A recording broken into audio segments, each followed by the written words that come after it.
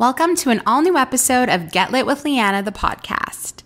Join me as I sit down with a new guest author in each episode to discuss their books, careers, and everything in between. Today's episode is so special because it's unlike anything I've done before. I'm actually joined with the co-creator of Degrassi and the executive producer of the show, Schuyler and Stephen Stohn, to talk all about Degrassi, the genesis of the show, the characters I've loved so much since I was young, my favorite storylines, and so many other fun behind-the-scenes stories about the creation of the show. The reason why they're on today is because Schuyler, who's the co-creator of the show, actually just wrote a memoir called The Mother of All Degrassi, which is available for everyone to buy right now. It's an amazing story about Linda's resilience and how she was able to create such an incredible series that has changed and impacted the lives of so many young people today. So without further ado, if you're a Degrassi fan like me, this is a must-listen, must-watch episode. My conversation with the creators of Degrassi starts right now. Welcome to the podcast. I'm so excited to have you both because I'm not sure how much you know about me,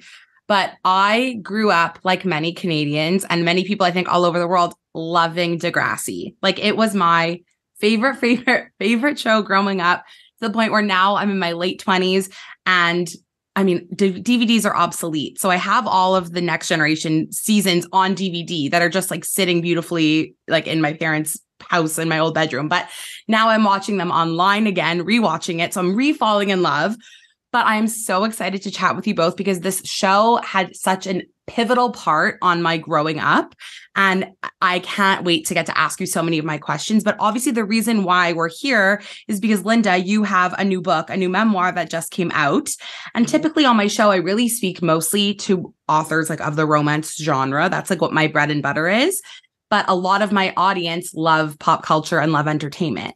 And when I first posted about your book, I got so many messages from people, like obviously in Canada, but even in the States that are watching the show and rewatching, and they all are dying. Can't wait for this episode. Can't wait to read the book. So I'm so excited to have you both here. This is so much fun. Well, and Lianna, can I ask you, who was your favorite character? Okay, well, I have a controversial opinion. Okay. I had the biggest crush ever on Peter. Ever. Oh, that's okay. I thought you were going to say it was somebody like, Emma and Spinner getting married. It was Spinner was your crush or something like that. No. And I would go, no. No, I had a huge crush on Jamie to the point where I was probably in grade 7 or grade 8. I don't remember what grade I was in that year. Like he was on the show, like the main character on the show. But like I had photos of him in my locker and all my friends had pictures of like international celebrities. Like I'm trying to think who was comparable at the time. And I just had like Degrassi cutouts in my locker. Like I was so obsessed. I mean, obviously Jimmy for like my whole life, I've been obsessed. I mean, I love Drake now as a rapper. Who doesn't love Drake? But like his character, I actually have a very funny story. In one of the DVDs, there's like an EPK bonus questionnaire thing happening. And one of the questions is they're asking Shane and Aubrey together a question. And Aubrey goes, "I concur." And I was like, what does that mean? I probably was like 11. And I literally had to look in a physical dictionary to learn what the word concur means. And now every time I say it or read it, I think back to that moment, which is so random. But Linda, you were there at the very, very first time when Aubrey entered the audition room. And I wasn't there, but you were there. So I need to know about that. Like, tell me about the audition. I mean, obviously for Aubrey, but for all of these characters that now have gone on and done so many amazing things. I mean, I'm currently in a binge rewatch of The Vampire Diaries. I love Nina. I love 90210, like Shanae, like all of these people that have gone on and done amazing things outside of Degrassi. Like, what were those auditions like? Well, Stephen alluded to Aubrey Graham's first audition, and it was quite interesting because our show, as you know, is an ensemble show. It's not really a star system.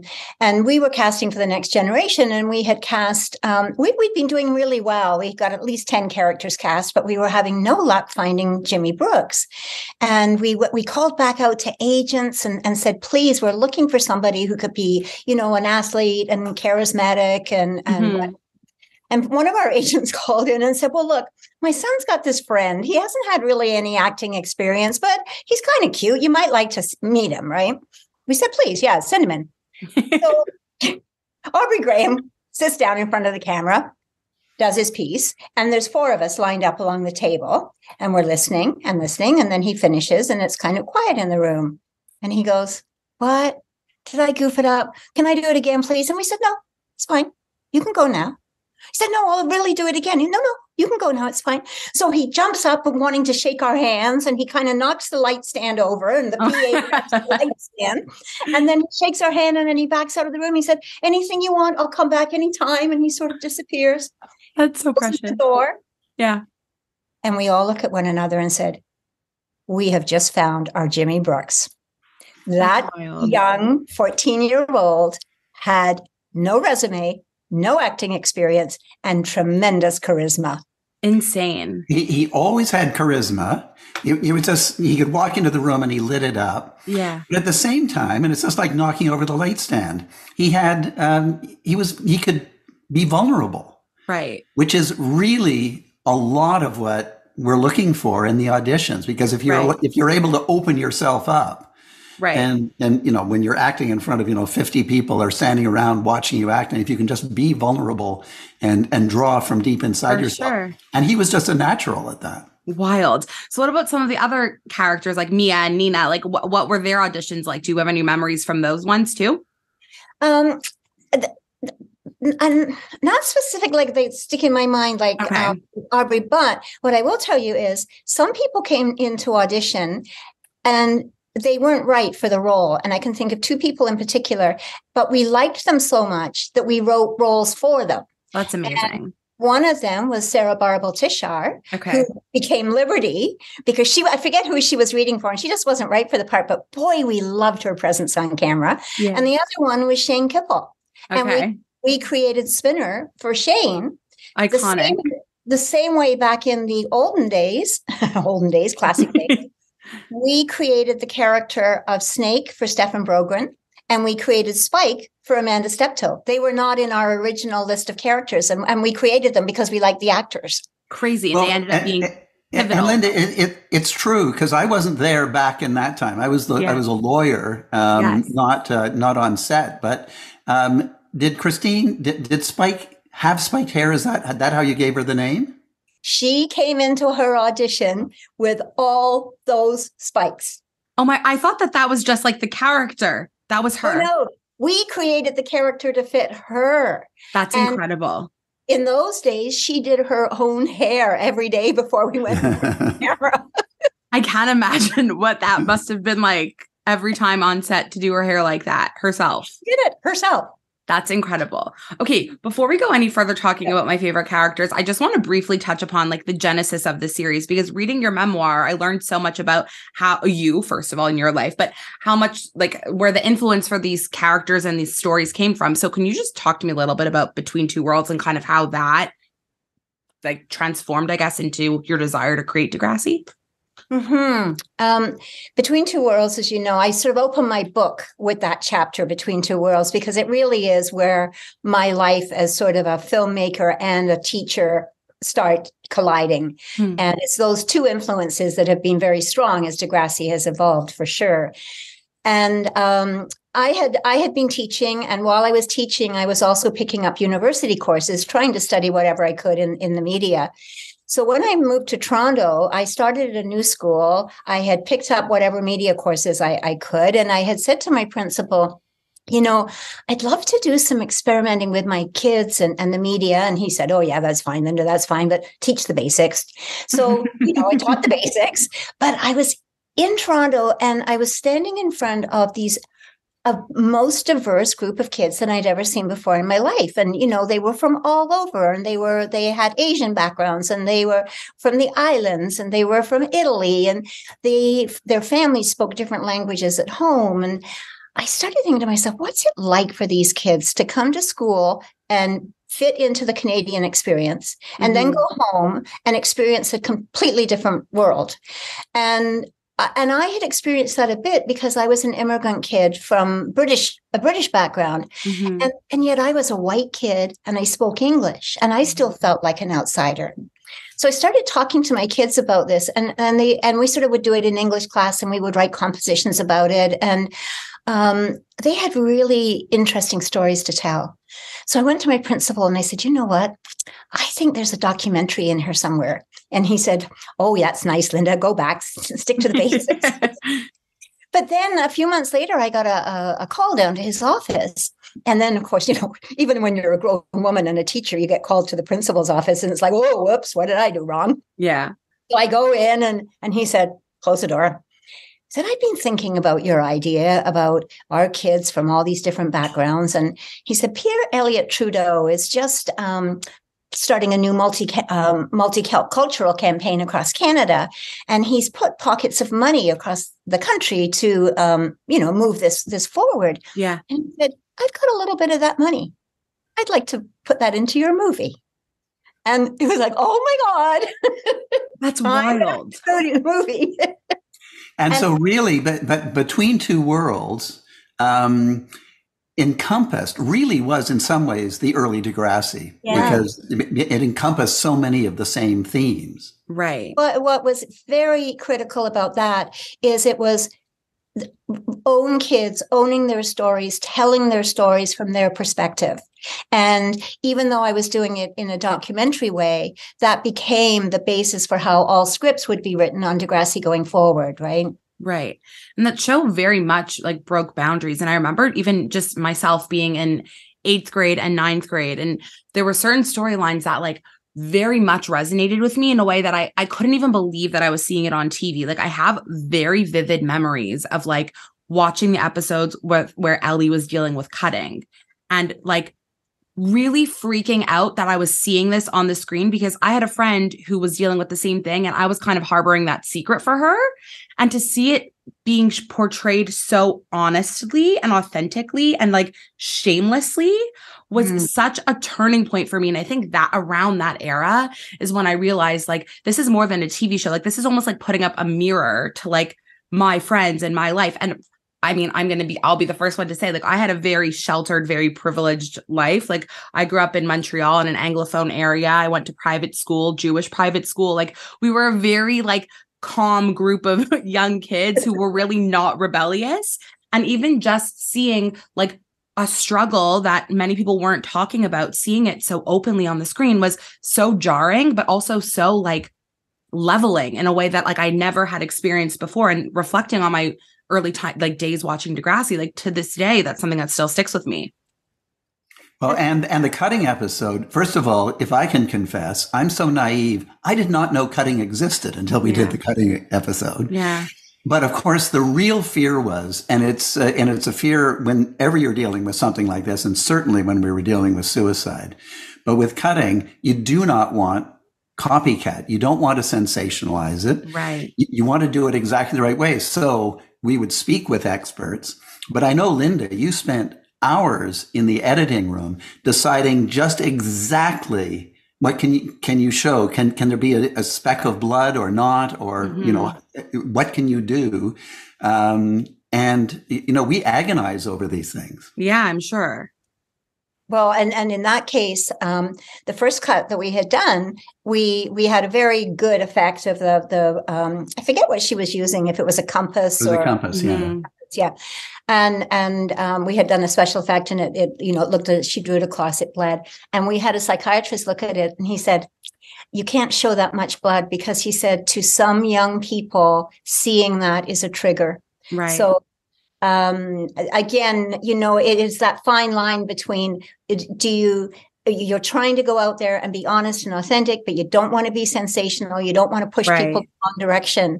So we're very mindful of that. And, but at the same time, there's no topic that we feel we should not talk about, because that normalizes it. Right. And by talking about it, we normalize it. And by normalizing it, it takes it out of that dark, scary place and out into the open. 100%. I mean, the same thing goes obviously with the school shooting episode. Like that was also, I mean, at the time, it was an insane thing to see on TV. And like, you would think you're watching a TV show, like nobody's going to get hurt. Like nothing bad's going to happen. Like it's fictional, it's TV. And then for the character to be like like for it to be Aubrey's character, like jarring, like basketball player, like such a bright future, like all around lovable person. Like you don't think it's going to happen to him. And like in the circumstance and the way it happens, like, and it just was so honest and so real. And the show throughout its seasons, even with like Next Class, like all of the other variations of it, like it never shied away from these tough topics. And it just executed these storylines in a way that were so, so real. And exactly how you put it, non-sensationalized, just like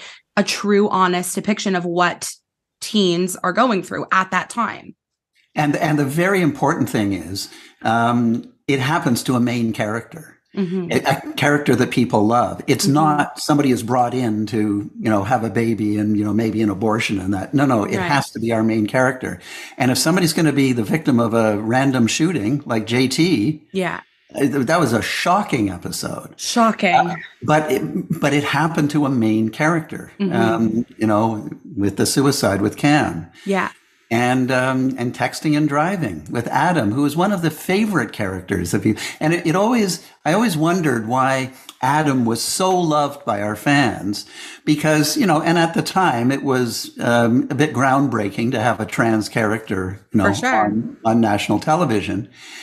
But we realized that when you're a teenager, and I certainly remember doing this, you feel like you're a misfit. You are an outcast. Even if you're popular, you still think you're a misfit. Yeah. And so everyone could relate to the fact that Adam was a misfit. Yeah. But even the misfits, even if you're trans, it doesn't protect you. If you're texting 100%. And driving, bad 100%. Things can happen. Yeah. 100%. The show also just brought in so many amazing, diverse characters. Like, I just like all of the LGBTQ characters and all the characters of different racial backgrounds and like coming from different types of families, different types of like all different backgrounds. It just was so eye-opening for me, especially being somebody that was not experiencing that firsthand given my upbringing. I really feel, I know this is crazy to say, but by the time that I left high school and I went to CEGEP because I grew up in Quebec and I was now all of a sudden in this very big pool of diverse people, I felt like I was more prepared than all of my peers who didn't watch Degrassi because I was like, oh, it's like whatever, like all the people that I watch on TV on my favorite TV show, these are the people that I'm going to school with. Like it just really, like, I feel like just like normalized me in a way that I really needed. It really grounded me in a very transitional time.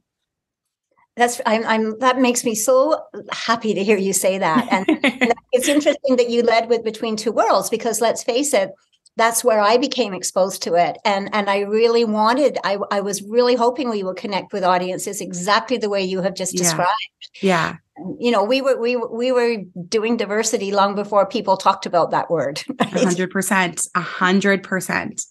So reading your memoir, there were so many like little stories and little like anecdotes that I really, really loved, being just like a diehard Degrassi fan. But the one moment, and I wrote this on my phone and I was like, I have to ask you about it because I had no idea, was Emma's character. The naming of her name is the most insane. And I feel like people don't know. I don't know if you ever talked about this before the book, but can you share with everybody who's listening or watching right now, like why Emma is named Emma? Because it's genius. Well, pardon me. We had been, we were nominated for our second Emmy, and the second Emmy was for the show It's Late. And It's Late is the episode where Spike finds out that she's pregnant. So it was a very exciting night, as you can imagine. This little Canadian show is winning an Emmy.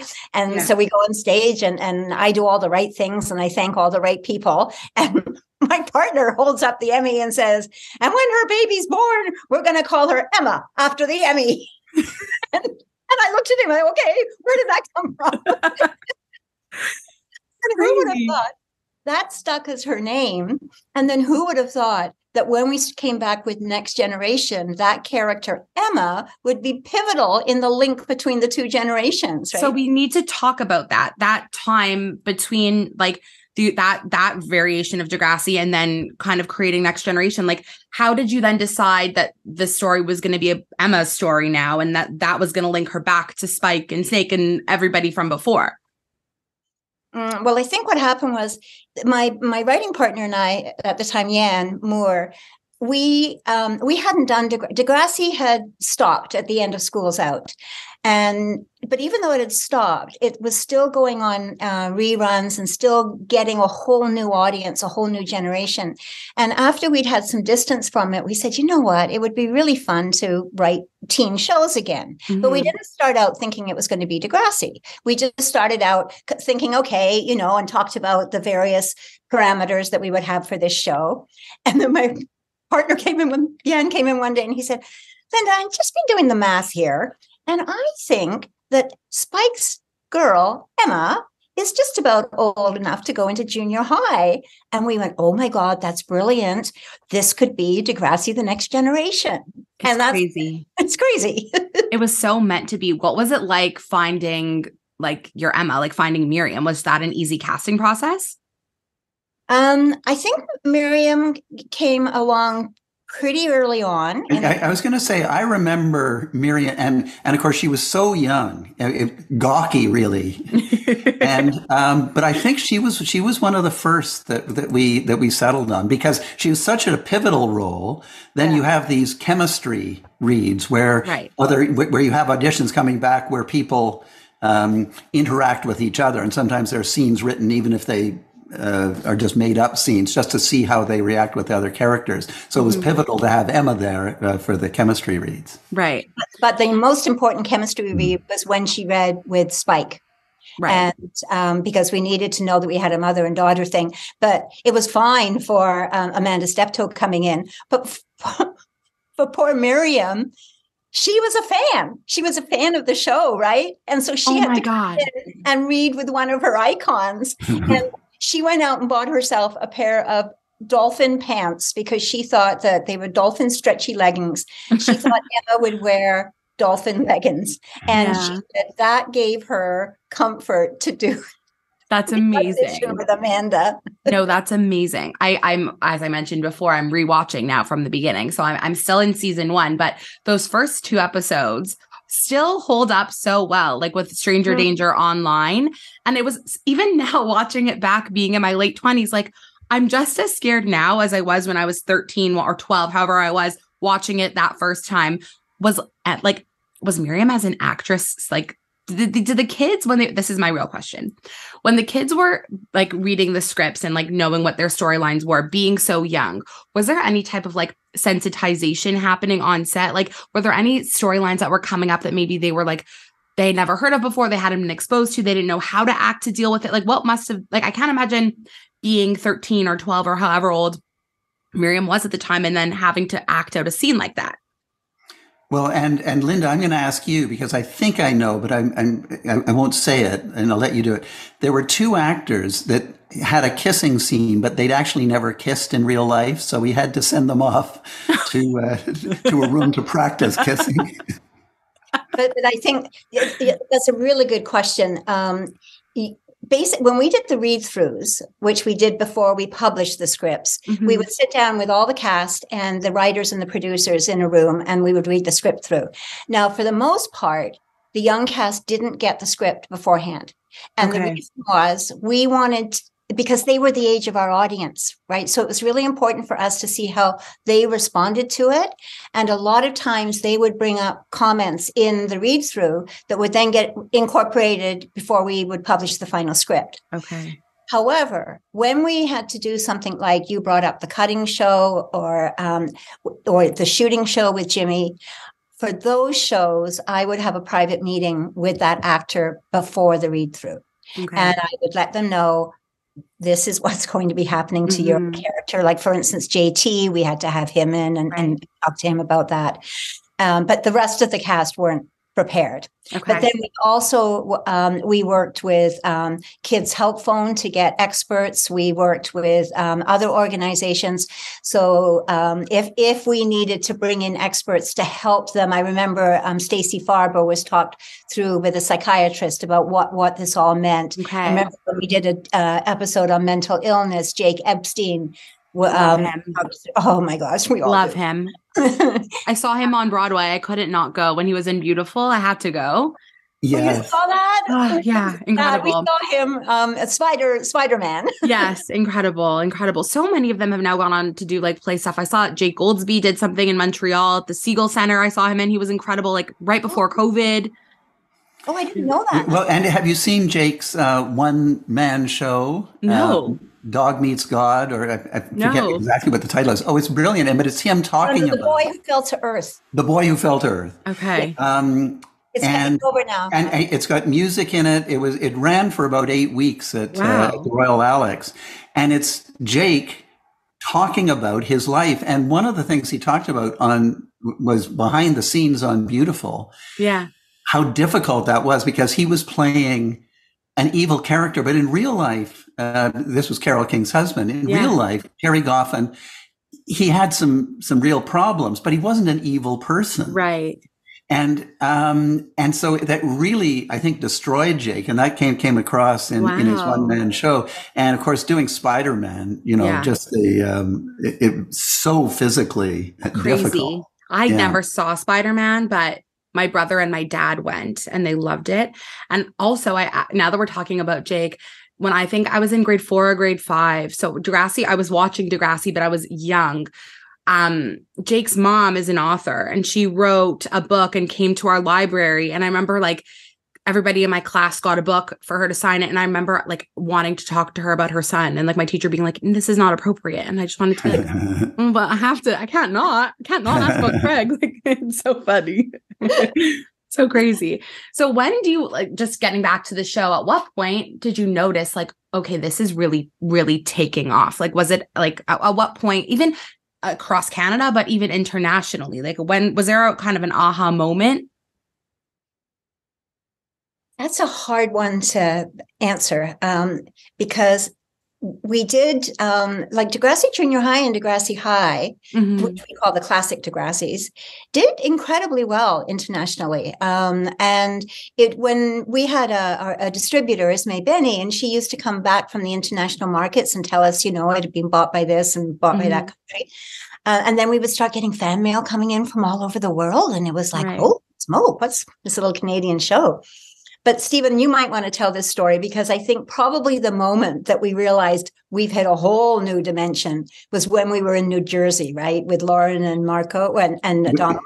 Yeah, well, we used to do these tours, these mall tours in the States. And it was really fun for the kids because they'd go down. There'd usually be 2 of them. Okay. And they went all over the United States and Canada, but it was really in the United States. And there would be 10,000 fans lined up. And Linda and I would have a good time sort of going along the line outside and just chatting with the fans. I'm sure. But one time we had it was kind of a Spinal Tap moment because we were backstage with the CTV executives and trying to find our way out to the to where Adamo and Lauren would be signing. And finally we got to the right door. And it was this big, like 20-foot tall door that had to be pulled, to the side. Yeah. And the person who was guiding us there and the security guard said, okay, do you know what's going to happen now? We said, well, yeah, we know what's going to happen. And they said, I don't think you do know what's going to happen. And they opened the door and it was just a wall of absolute screaming. You couldn't hear anything. And my very first concert was the Beatles at Lakewood Gardens in Toronto. Crazy. And it was just like that. Flashes going off, screaming, and, needing security guards to get Lauren and Adamo to the table where they could. Crazy. And we had to cancel this or end the mall tours because I think even at that one, when we got near the end of the time, and there were some kids who had been waiting in line for hours and hours and hours, they'd been waiting overnight and suddenly realized they might not get their chance to meet them, started to press forward. And so the fire department and the police just came in and they were not gentle. They pulled Adamo up by the shoulders and threw him into a cop car and got him and Lauren just out of there. Oh my gosh. Well, I remember growing up, like Lauren, like Paige being icon. Like everybody wanted to be like Paige. I remember my friend dressed up as her for Halloween, and everybody, like, even to this day, I see hilarious memes whenever there's like something terrible happening in the world. There's always like that one meme that goes around that's like, well, Paige Michaelchuk could fix it. Like she would be able to solve it. Like she was an iconic character, like beloved. I was watching, new look, new Paige. Yeah. I was watching some clips today for some work that I'm doing, and I don't know if you remember it when she and Alex got stoned when they had to go into the university fair. Yes. I had forgotten how funny that scene was and so how good, amazing Lauren was in terms of trying to play it so straight and wanted to go into this university. Yeah. There's so many good moments from that show. And like, I feel like it just, again, it stands the test of time. But I will not forget ever waking up, I guess it was like 3 years ago, when the I'm Upset Drake music video dropped. My friend who I used to always watch Degrassi with sent me it. And she was like, I'm not going to even tell you what this is. Just click play. And it must have been like 9 a.m. When I saw like the Degrassi Panthers, like the outside sign, I literally lost my mind. I was like, no. Like, who's going to be in this? And then like everybody, like all the stops, like everyone was in this video. Was that so nice to see everyone reunited? I imagine you both were there in some capacity. Like, what was that like? I was actually there. Linda, you were out of the really, I was sick at the time, and I was so upset. You could talk about being upset, right? Stephen was sick. It was magic. First of all, it was shot over 3 days. The last day was one of those beautiful, beautiful summer nights where the sun is setting. Yeah. And you walk into the back lot, and people are coming up to you, and you're seeing them for the first time in a long while. I remember Nina coming rushing over from far away. I was like, oh my God, Nina. And then somebody patted me and said, oh, there's somebody over there who wants to say hi. And of course, it was Aubrey. Yeah. And you hug and you do that. And there was such good feeling. And Kevin Smith had written the script for it. And Kevin was there. We spent a long time with him. Yes. It was just a beautiful, beautiful time. It was in a way kind of funny for me because we had already sold the building by then. Okay. And in fact, sold the company. Mm-hmm. So we were invited back just to be part of it. Mm-hmm. So I was used to, and Linda and I were used to parking at the parking spots right in the very front. Well, I came in and was parking down the street, came in to the security guard of our building and had to introduce myself and call Ian Christensen to come and get me okay to go into the back lot that we had built. Crazy. No, but that is just like an iconic piece of pop culture that I feel like forever and ever. Like I go back and rewatch that video all the time. Like it's so when they're like in the hallways, like on those like little tricycle things, like Nina on the train, it's just crazy. And then like Stephen with like the drugs with Kevin, like all of that is just so wild. The whole thing, it's just an insane, crazy video, but it's such a good like nostalgic throwback. Yeah. Yeah, it's amazing. Speaking of Kevin, and this is kind of my last little question about the show, and it kind of ties into him. I read the article that he did in People magazine when he talked about when he had his heart attack, he kind of thought about the Degrassi theme song, Whatever It Takes. And the theme song is just so iconic. Like you hear the first few bars and you just automatically know what it is. How involved were either of you with the theme song when you heard it for the first time? Were you like, okay, this is it? Like, I would love to know about that. Well, talking about hearing it for the first time, two friends and I wrote the song. Okay. And I had actually started out, because I'm a real fan of Brian Wilson and the Beach Boys. Okay. And there's a song that they do called Be True to Your School, where there's a chorus in the background, sort of chanting, rah, rah, rah, rah, sis, boom, ba. So I said, we should have something like a kid's chorus or something like that as a counterpoint to it all.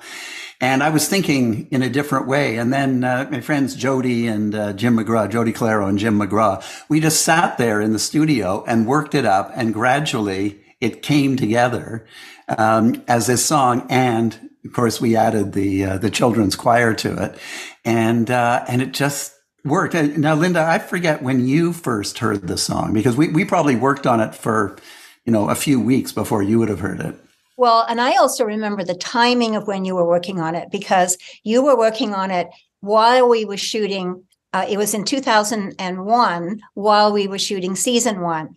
And we were coming towards the end of the season, and the post people, and Stephen was working with them to do the music. And then September the 11th happened. And the whole, like our whole set went quiet, right? And Stephen and I had to go in and talk to everybody. It was just like a defining moment, as it was for so many people's lives. And we realized that this was the first time that this generation had experienced anything as traumatic as this. And we knew that our show had to be hopeful. Right. And I think that this song coming out of that time was exactly what the show needed and what kids needed to hear. And it just felt so great the first time I heard it. It fits perfectly. And of course, in the I'm Upset video, the last few minutes of it are the Degrassi theme song. And now I don't know if you've seen, because I haven't seen, I would love to see it, having, written the song, Kevin Smith's Clerks 3. Apparently it's in it, right? It's in it because, and it's a real life thing, because as you alluded, about 4 or 5 years ago, Kevin had a heart attack. He was given odds are that he was going to die. Yeah. He really knew that this would be it. And he was a very large man at the time. And he was being wheeled into the operating room. And as he tells it, the thing that kept him going was, he said, whatever it takes, I know I can make it through. And he was sort of singing this song, and that sort of, and then when he woke up, he was still thinking of that song, and he'd made it through. Well, in Clerks 3, and I want to see the scene, the main character has a heart attack. And of course, that's when the song comes through. So I'd love to see what Kevin did with that. You have to see it. It sort of brings tears to my eyes thinking about it. That's incredible. That's incredible. I mean, like forever and ever, I'll hear that song. Like if whatever, I hear it passing anywhere, I'm like, oh, Degrassi, like my ears perk up, you hear it and you remember right away. But yeah, no, this has been such a treat. Obviously, you can tell how much I love the show and how much of an impact it has on my life. But it's been so nice getting to chat with you both. I loved both of your books. Stephen, I read your book as well, and I really learned so much about you and your career and your law history and your music background. And just all of it is insane, and how you're able to both like come together and create these shows, which is it's just had a lasting impact, and it will forever, I'm sure. Well, that's the plan. I mean, I think we're looking forward to being the grandparents of the next generation. I love it. We need more Degrassi. So let's hope. Let's manifest that. Yes, let's make that happen. Love it. Okay, well, thank you both so much for your time. This was such a treat. I had the best time chatting with you both. Thank you. Thank you. Thank you. Love your enthusiasm.